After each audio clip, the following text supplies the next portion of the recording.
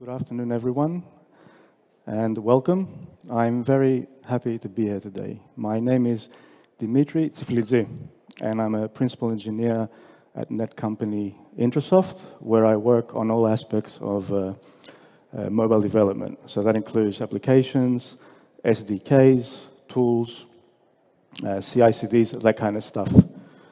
I'll be very happy to connect online if you want. If you put my name into your favorite search engine, my GitHub will show up, my LinkedIn, and my Medium blog where I occasionally write about mobile development. So today, I'll be talking about how our team made KMM work for us.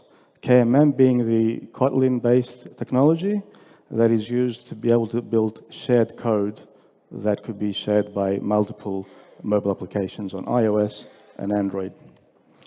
We'll examine how it became a game changer for us in building scalable and efficient mobile application. So to that end, I'll be going through some real-world examples and best practices and discussing how it empowers developers to write and share code in order to reduce duplication, increase maintainability, leverage their platform expertise, and write code that is elegant. So once again, thank you very much for being here. Before I get started, just a quick word on the company that I work for, Netcompany-Intrasoft, largest IT services company in Greece, recently acquired by Netcompany, with a long track record of being a key player in European institutions for more than 20 years, has completed an agile transformation recently, and that's how we build our stuff over there. And also having a strong public sector and enterprise business unit with work carried out in the sectors of banking, finance, and fintech, security, and telecommunication. Our team was here the past couple of days. I hope you had the opportunity to go and speak to them to see how they could help you with the next step in your career should you decide to join us. So thank you very much, Netcompany-Intrasoft. So just one thing before we get started. The product name KMM has been deprecated from the vendor in favor of using KMP. So KMP is the acronym of choice when referring to this type of technology. We got the impression that perhaps the name hasn't caught on 100% yet and may be only used by early adopters. Therefore, we opted to continue with KMM for the purposes of this presentation. However, over the course of the presentation, I'll be phasing out KMM and slowly phasing into using KMP. So for the agenda today, we'll discuss how we decided to use KMM and how that empowers you to write shared code. Up next, we'll delve into the app architecture aspect of things, and I'll be spending some time discussing the app architecture that we chose to use, which is called MVI, in order to be able to make KMM work for us. Any technology, of course, always comes with its unique challenges. This technology, KMP, not being an exception at all. So I've curated a couple of issues that our team ran into, and I'll be sharing them here with you. And finally, as your project grows, so does the need to scale your team.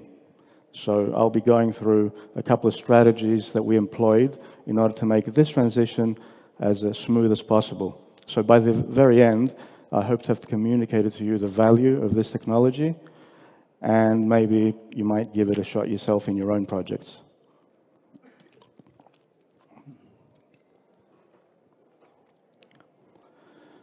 Before we get started, I want to share a couple of thoughts I have on what scaling means in a mobile context.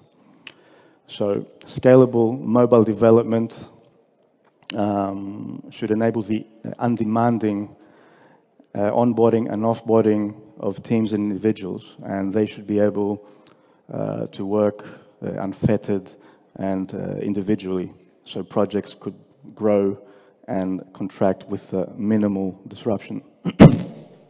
Sorry.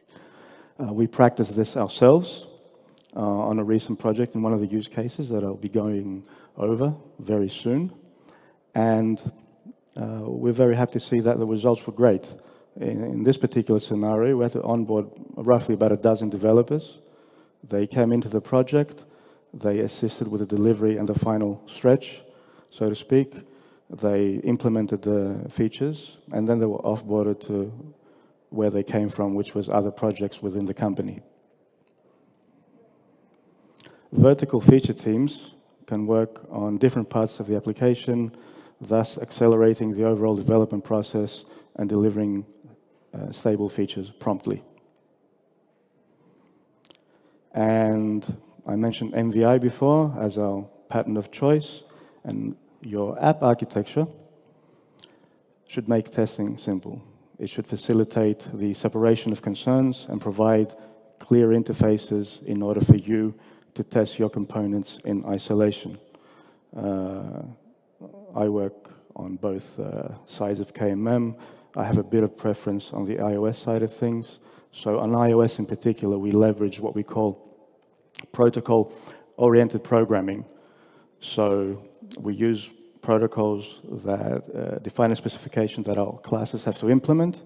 We pass that around, and for our unit testing, that allows us to be able to mock classes and stub data easily. And all this should make the code base understandable and readable by anybody that joins, because in a particular use case that we'll be going over, the project has a tendency to grow and contract quite regularly because at some point we had to implement stuff very quickly. At another point, not all these people were needed. So that's the problem that we were trying to solve also with all this. And by maintaining a clean separation of concerns and utilizing modularity, you make sure that you do not introduce complex dependencies into your applications.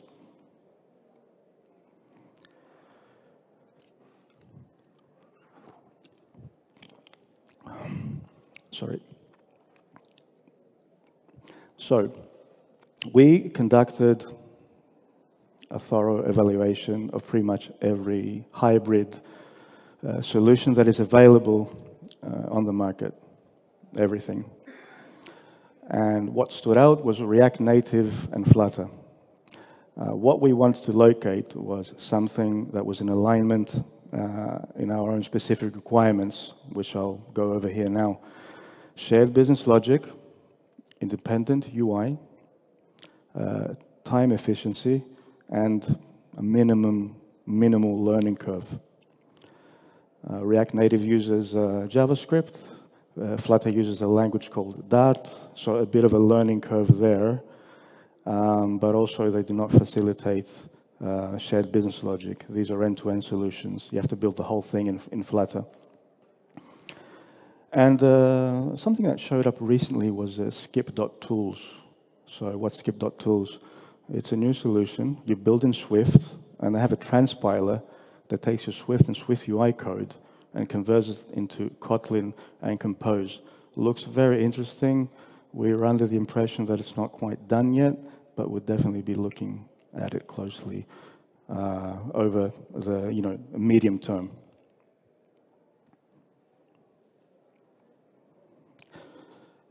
Kotlin is quite easy, well, quite easy to be picked up by Swift developers. Some of them have already been on Android projects, so they know Kotlin quite well. The ones that don't might be very familiar with the syntax, and we saw that in practice. And in KMM, it's very important to focus on the fact that we're talking about business logic.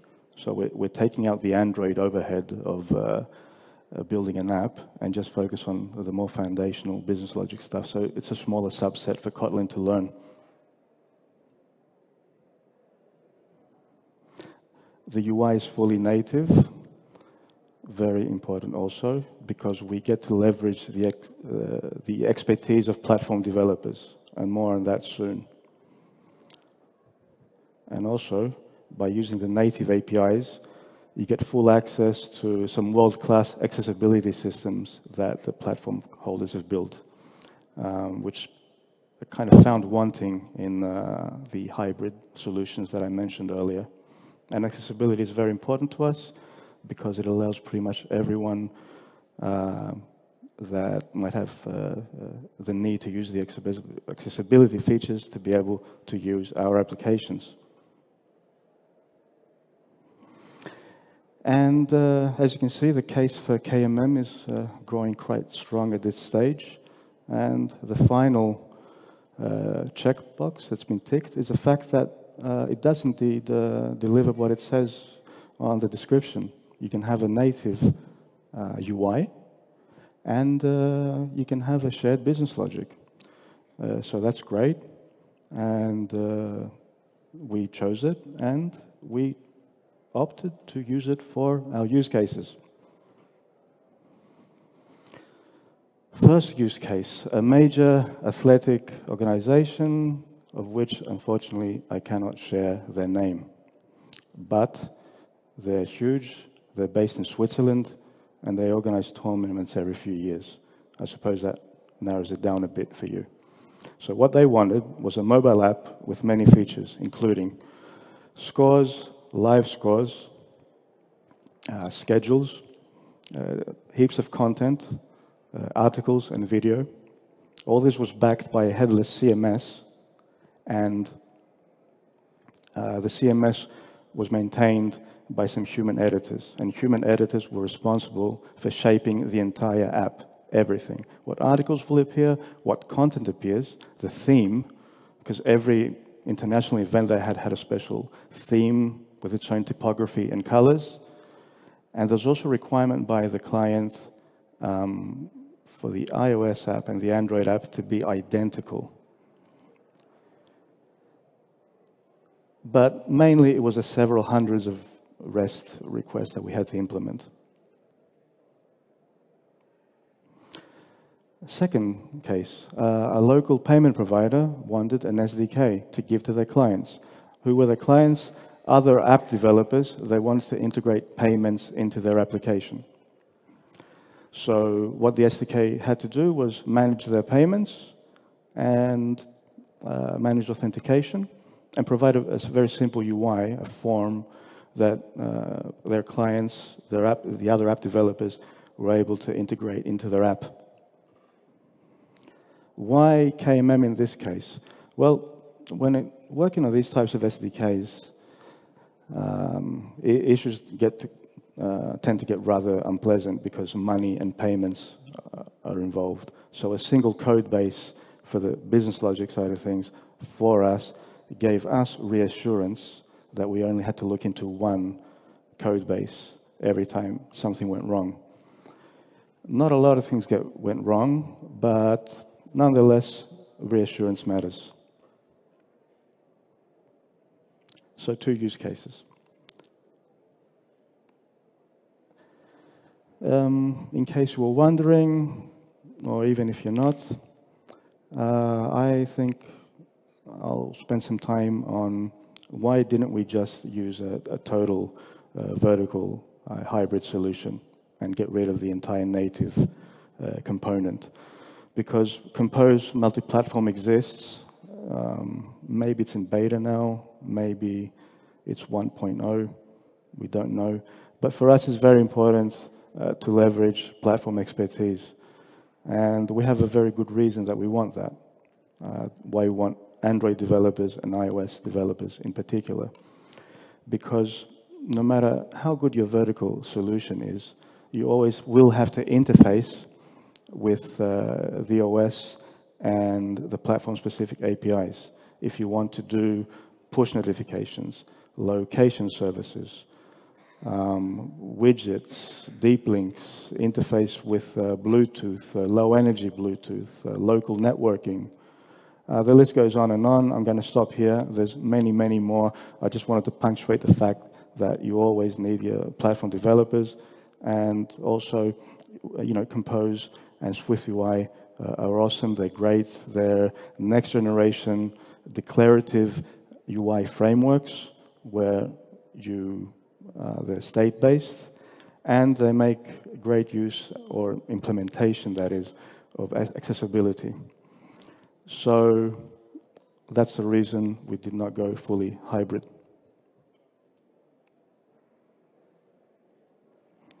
So let's talk about our applications architecture a bit. So we have this pyramid. At the very bottom is our data layer, where our repositories live, which act as an abstraction for data storage. Then our DTOs live there also, which are the objects in transit, and usually the output of your repository is mapped onto those. Services, third-party SDKs, remote services, local storage, secure storage, everything lives here. And this is fully KMM, no native code. It knows nothing about what's higher up in the pyramid. It just knows about itself.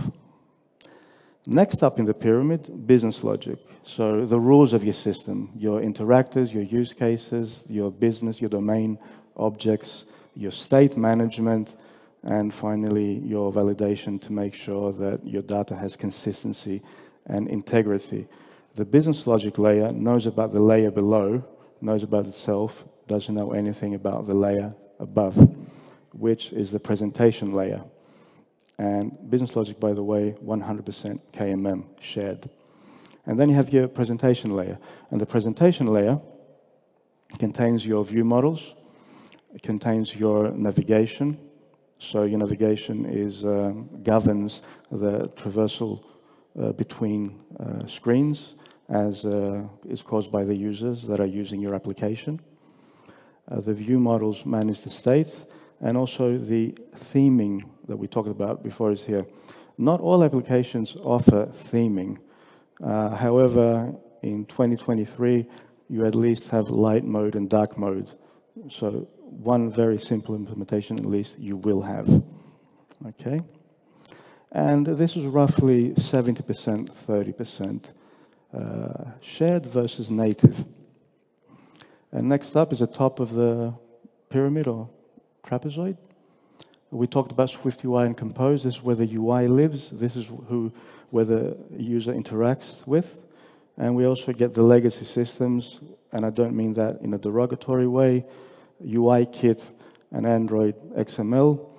There's millions of apps in production at the moment being maintained that use this technology, and we have to make sure that our architecture supports that. So next up, let's talk about the architecture. You could say that this is a different view of the pyramid that we saw before. We use MVI, Model View Intent, for unidirectional architecture. This system contains 3 actors: view, for view, view model and state, and model. And these map pretty well over to the pyramid we saw before. So the view is the UI layer. The view model contains a state, and that's your presentation layer. And everything below that, business logic, and your data layer is managed by the model. So a view causes an event onto the view model. The view model causes an effect on the model that gathers its data or carries out its business functions, which then updates the state, changes it, and then the view reacts to the state change. And this works great for unit testing, because effectively we can test the UI by having this scheme.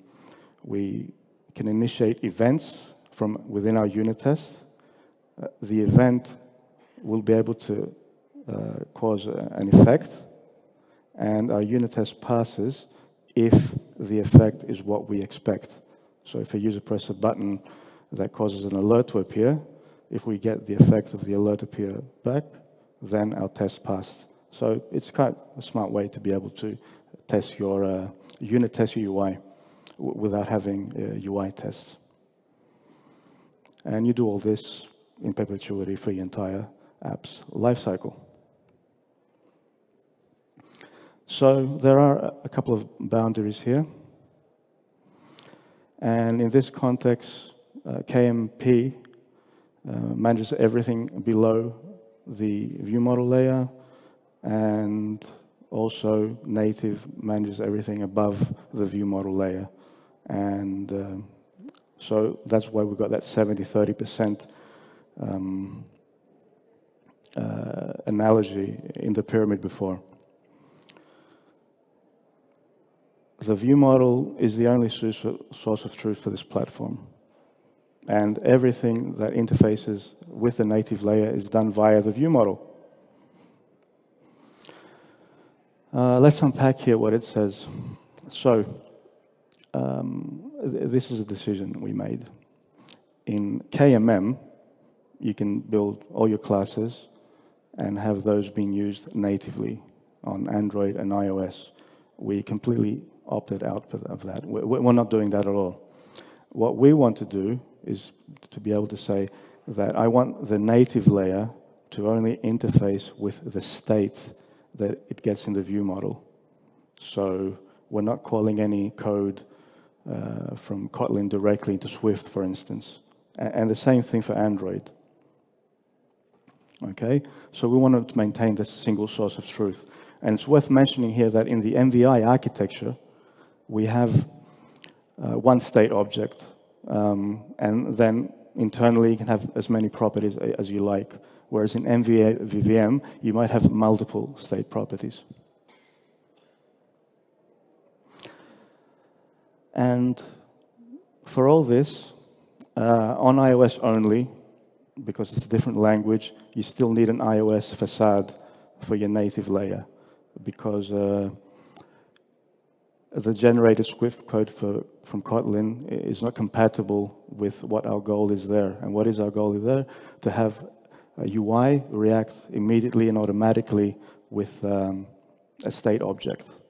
And that's not supported by Kotlin, because Kotlin creates Objective-C code, not Swift. Therefore, anything related to Swift and Swift UI is not compatible. So you have to create a facade. And what's a facade? An interface that handles communication with some deeper code below.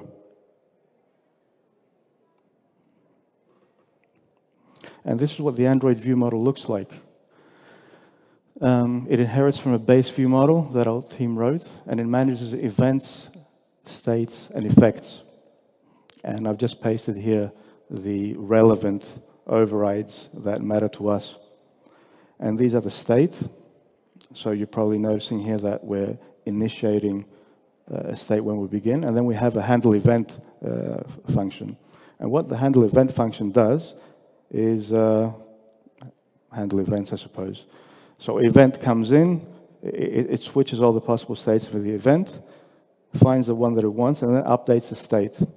Okay? And I've noticed throughout this conference, this comes up a lot. It came up in the previous talk. We never modify state or state properties directly.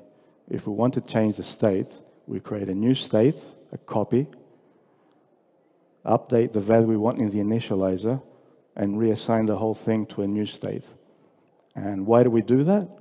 Because we don't want to manage side effects that arise whenever you have to deal with mutability. And we saw that in the keynote too. There was a whole chapter dedicated to mutability. So it really comes down to here, using value type semantics in order to avoid mutability and the side effects and bugs that come along with that.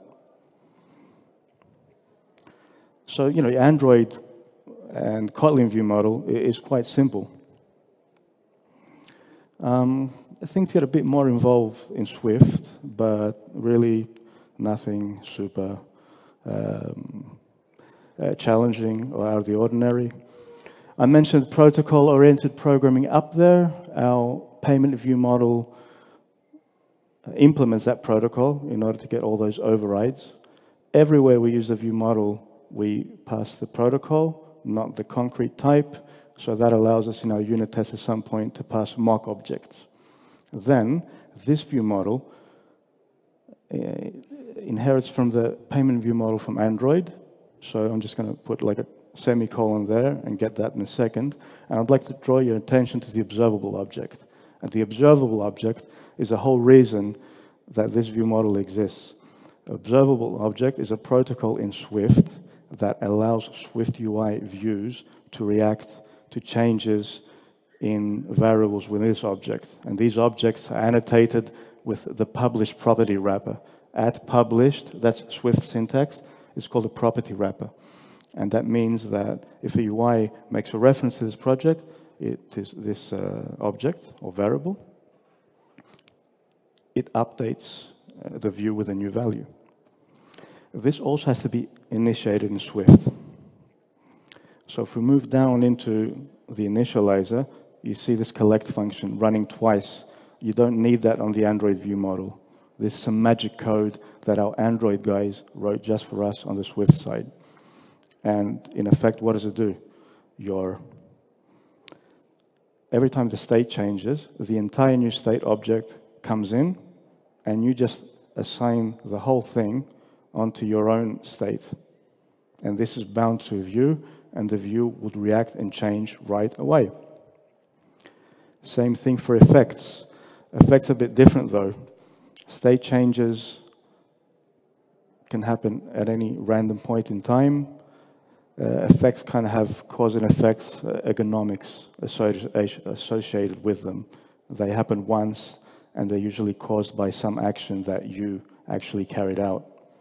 So in this case, we have this effect that by contract we've been told, and we know, or maybe we were part of this design, we know that it should show an alert when it appears. So we make a show alert published variable in Swift. And that way, we've managed to react to the effect change. And that's pretty much it. At the base of all this is the base view model in Kotlin. Way too much code to go over, but pretty much what it does, it has a state flow for your UI state, a shared flow for your events, and a channel for your effects. And it's written by one of my colleagues. It's open source. You can have a look at it right now. I'm going to move on to the next slide. You can, if you didn't have time to scan it, come up to me later and we can do it again. And you need to implement those two collect methods I said that are used just from Swift. And on the Swift side only, you have to subscribe to those two methods. And that's how you get your new state and your effects. On Android, you don't have to do that at all. So right now, or up until now, this is like a folder structure on your PC, kind of, for Kotlin. Everything we've talked about so far resides in the shared folder. But at some point in time, you might want to interface with platform-specific APIs. And that's when you put your code either into Android main or iOS main. The real names are a bit different, but I just want to get the point across that there's three types of folders: a shared one, a native Android one, and an iOS one. Okay? So let's look at an example of iOS-specific code that we put in the iOS main folder. So a couple of things stand out here. Let me quickly go through what this class does. It initializes a preference manager that interfaces with your user defaults.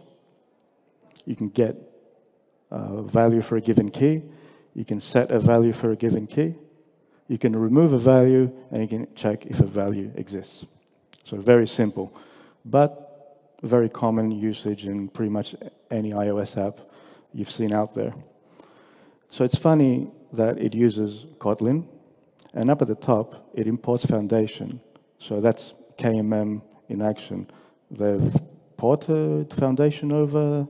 They've somehow found a way to execute Swift Foundation, or actually iOS Foundation, in a Kotlin context. I can't really say, but it works, and that's what matters. so far. However, there's kind of like some proof here that it's not interfacing with Swift, but rather with Objective-C. If it was Swift, we wouldn't have NS user defaults. We would have just user defaults, okay? And that's the reason that we, in previous slides, mentioned that we're just interested in state and not at all interested in executing Kotlin classes converted to Swift in our Swift code, just because of this limitation. Because Objective-C is the previous language that Swift aimed to replace. There is a lot of code out there, but it's not the same scenario as what we talked about, the UI frameworks. I get the impression, because we speak to a lot of people, and people join teams, it's kind of on its way out, Objective-C. And not having the ability to use Swift is problematic, is a strong word. I can't think of something else at the moment. But you don't have concurrency, and you don't have enums with associated values. There's a lot missing. Let's look at a couple of issues and risks. So,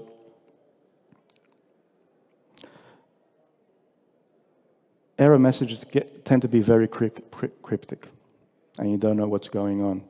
And we Googled this error. We could not find a solution. Somehow, with a combination of Xcode 15 and the error message, we landed on a forum post, and a few queries down, a few posts down in the forum post, there was a solution that actually worked for us. But this had to make everybody in the team move on to Xcode 15, which is the IDE we use on iOS. Other kind of errors are the ones that you need a bit of a trial and error to kind of solve. A specific combination of versions in Gradle didn't allow the shared library to be compiled from the command line. And we found a few forum posts. They didn't help out. They just sent us in the right direction of kind of experimenting with different combinations of versions for various packages, and in the end it worked. So these are kind of like the head scratches we ran into, I believe, and they're always solvable. We didn't give up on development, but be prepared for some tinkering if you do KMM stuff. You definitely cannot avoid that.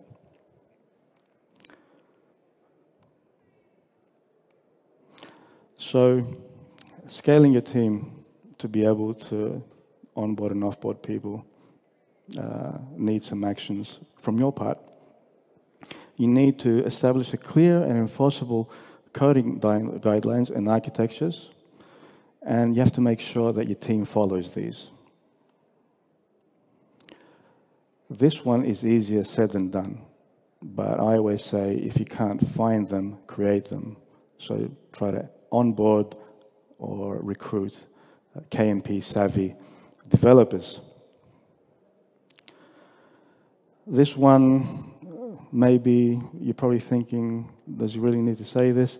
Yes, you will have to get your entire team on hardware that is iOS compatible, even the Android or the KMM guys, because you need a consistent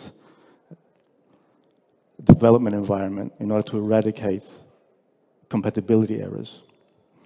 Issue 2 we saw a bit earlier would not have happened, it was at the very beginning, if the KMM developers in the beginning had access to this hardware.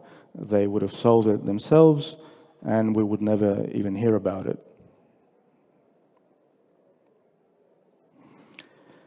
Keep your iOS team engaged. Και αυτοί έχουν ψυχή. That's a Greek saying. It means they have a soul too. And since they have a soul, just make sure that they're engaged and part of the development and decision-making process from the very start. And make sure also that from the very start, they're contributors to the shared code. Most of the time, they will have to contribute to the shared code anyway, because you have stuff like the preferences manager that we talked about a bit earlier. And in order to do that, you might have to scale your iOS project. Your Android project is looking good already. So what's the deal there? What does that mean? This is what the folder looks like on Finder. At the root level, you have all the Android stuff, and your iOS app is actually a subfolder in the directory of the project. So automatically, that might not be ideal for you because you have a single repo for both your applications. And it definitely wasn't ideal for us because we wanted a way to build the shared code and the iOS facade in a portable format, and this is for the payment SDK, that could be distributed to clients, and this does not work at all. But you need this, because if you don't have this structure, then you have no way of building the shared library. So how do you work around that? Well, first you export your iOS application in a separate iOS project. So now you've lost all access to the KMM shared code. So how do you gain access again? You need to make your shared code be distributed in a compatible form, and that's the XC framework. And Gradle can do stuff and can build an XC framework. However, our platform experts had a different idea. And they were saying, we can't really have Gradle build an XC framework for the shared library because we also need to build a second library that talks to that for the iOS facade. So we might as well do everything on the iOS side and save the Android guys or KMM guys some trouble. So they wrote a script that exports two XC frameworks, one for the facade and one for the shared library. They added them to a Swift package manifest and uploaded them to GitHub, in which case, then they were available to the client project. So this is an empty project that just makes use of these two libraries. It's an UI kit, the legacy project, not Swift UI. And also, this works for us because we also needed a way to be able to make sure that the packages for iOS we deliver to the client, the SDK client, who in turn had to give them to their own customers, worked. So we just had a reference application that made use of these.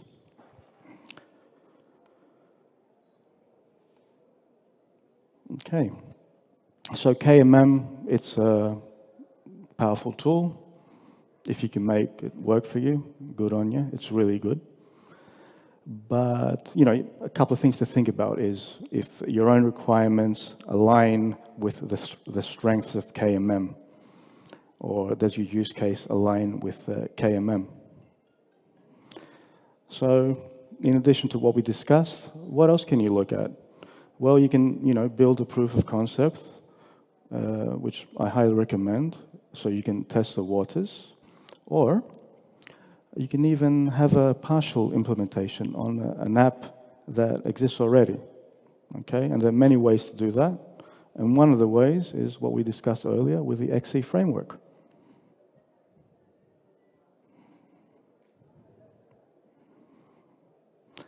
We made sure that our iOS developers are engaged. I just want to add a bit that make sure that their concerns are engaged and you have the second thoughts quite early in the process. And also make sure that your Android team is engaged too. I did not talk about this a lot. Why? It's not really critical. The flow of code is towards Swift being able to work with Kotlin. It's not the end of the world if your Kotlin guys don't know anything about Swift. But nonetheless, if you got everybody on compatible hardware, it'll be nice also to get your Android team engaged on the iOS project. And then you start building up a team that gains experience in both platforms, and then you can use that elsewhere. So you really can't lose. So by carefully considering these points, teams can make informed decisions about adopting KMP. Ευχαριστώ πάρα πολύ. Thank you. Are there any questions or feedback today? Yes, sir. Do we have a microphone, actually? And there's 2 questions, yeah.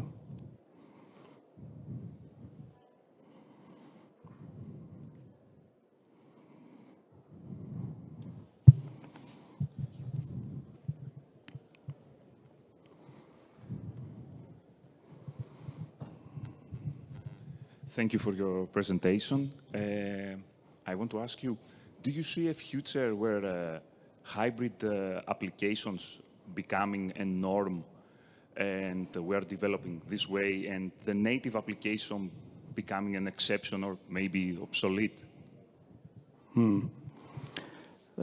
Nice question, thanks. Short answer, no. Long answer. This worked for us because these particular implementations had pretty much 0 business logic. The sports app was consuming a REST API and displaying it and not doing anything in the middle. And the payment SDK did everything cloud side and just had some authentication and got the results back to the users. I don't think that would be the case of something I mentioned in this, because of something I mentioned in this talk. KMM, at this point in time, outputs Objective-C. So if I was to use KMM exclusively for my business logic, I will have to make amends with the fact that the generated classes are not exactly in a format I would like, because they take 0 advantage of Swift features that Objective-C does not know about. So right now, the way things stand, I don't think that will be happening, but who knows what could happen in the future. Yes, sir?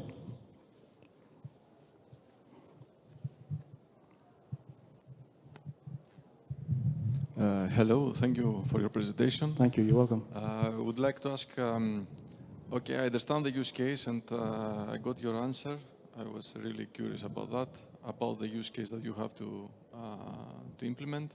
So my question is, if you did some tests and did you see the response time when you access the sensors, for example, the Bluetooth, the gyroscope, the accelerometer, even the push notification, and also if you see some problems from version to version, from Android 12 to Android 13.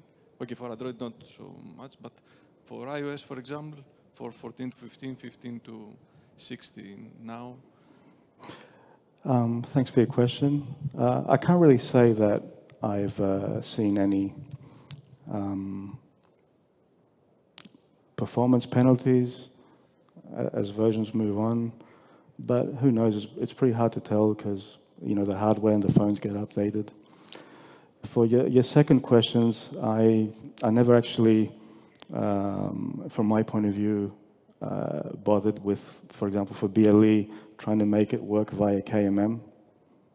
It's something that you do exclusively on native.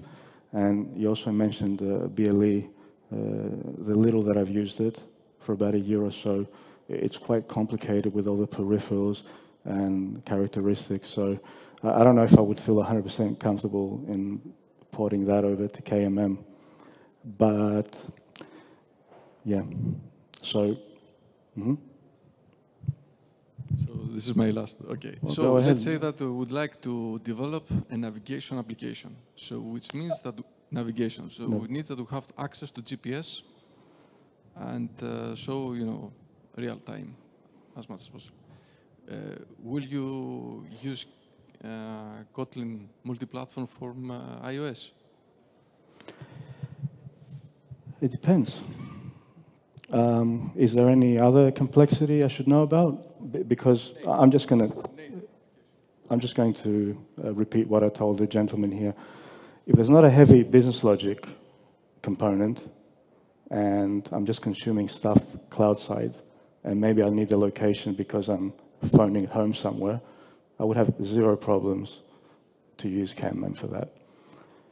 But the more client-side business logic is required, the more that scenario kind of moves away. So diplomatic answer, it depends, but in principle, I would definitely consider it, yes. Okay, thank you very much, everyone. Great to have you here.